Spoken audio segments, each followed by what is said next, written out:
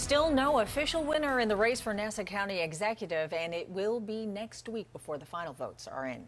As it stands right now, Republican Bruce Blakeman is ahead by nearly 12,000 votes over Democratic incumbent Laura Curran. So that tight race will be decided by about 20,000 absentee ballots. But one candidate has already declared himself the winner, Bruce Blakeman. And he joined us this morning to discuss the election results and why he is certain he will come out on top. So, Mr. Blakeman, good morning to you. Thanks for being here. Good morning. Thank you very much. So first and foremost, you're ahead by nearly 12,000 votes, but there are, like we said, those 20,000 absentee ballots, right, that have yet to be counted. Why are you certain you are, in fact, the winner? Well, it would be very improbable to make up 12,000 votes out of 20,000 absentee ballots. So everybody that I've talked to that's familiar with the process has said that I've won. But the county executive has a process that she feels she needs to go through, and I respect that. Yeah, so at this point, she isn't conceding until all of the votes are counted. And here's what she had to say, and we'll talk on the other side. Oh, actually, it's a full screen. I'm sorry. There are many thousands of absentee ballots that still must be counted, with more coming in. She said this is not over, and we must trust the process. Every Nassau resident who participated in this election is owed the opportunity to have their voice heard. So that being said, sir, when will the absentee ballot count begin, and how long do you think it's going to take before an official winner is declared? Well, the count will probably start Monday, and by next Friday, by a week from today, I believe that it will be concluded, and I believe that I will be the county executive. So let's talk about this. Voter turnout in Nassau was only about 40% of the number that went to the polls last year, right? So was there a higher turnout, do you think, among Republicans in particular this go around? Well, there was a higher turnout among Republicans. I think that many Democrat voters are very disappointed in the direction that their party's gone. They feel that their party has become a left-wing extremist party, a socialist party, and they're not energized by their own party's message. So if you look on the other side of the coin, the Republican Party has the message now that's resonating with people, lowering taxes and cutting crime.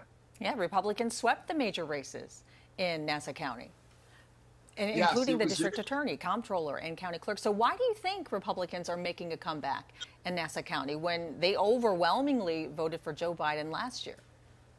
Well, again, I think it gets back to values, and it gets back to core principles.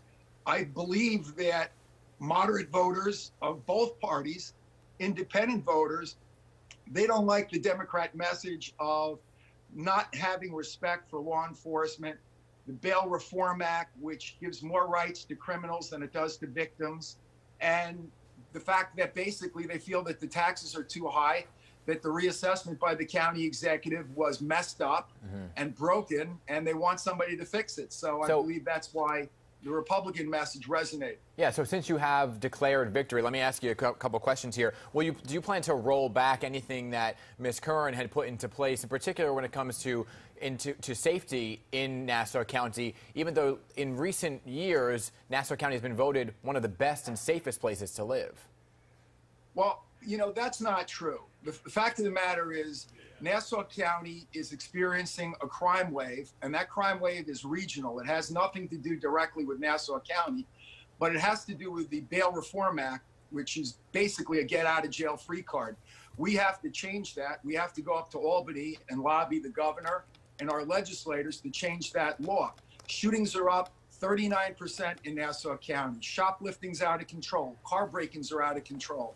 And that vote that my opponent talks about is by a magazine that's out of business. So just to be clear, we're talking about a U.S. News and World Report that came out September 28th, just 2 months ago, saying that Nassau County was one of the safest places and communities to live for the second straight year. So you're just disagreeing with that?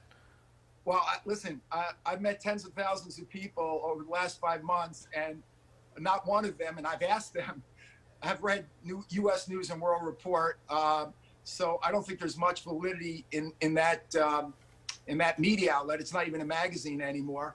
And also, the fact is that a lot of that data was based on when we were in a lockdown during a pandemic, during the COVID-19 pandemic. So the fact of the matter is, we have a crime wave. We've got a great police department in Nassau County, but there's a crime wave across the whole region: New York City, Westchester, Suffolk County, New Jersey. Everybody has experienced that crime wave, and it has to do that with letting out criminals out of jail, which I think is really wrong.